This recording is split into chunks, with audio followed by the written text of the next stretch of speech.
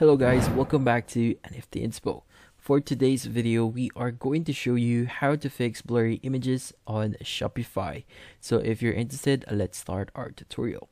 So with the blurry images that you're getting on Shopify, the first thing that we have to do here is we want to identify if we're actually getting or using the proper pixel sizes on our websites.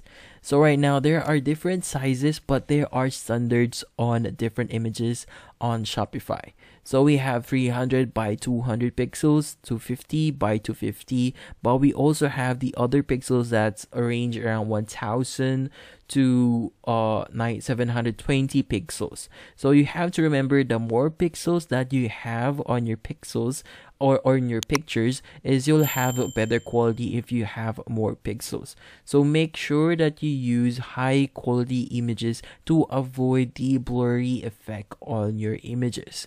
So if your images are blurry but you still want to use that, then I would suggest you to use a software that's called Topaz Labs.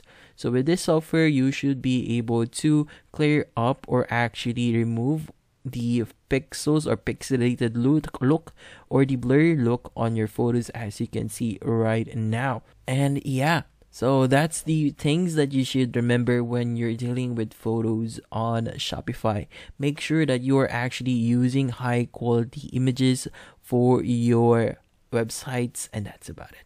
So hopefully this video was able to help you. Like and subscribe to NFT Inspo. Thank you for watching.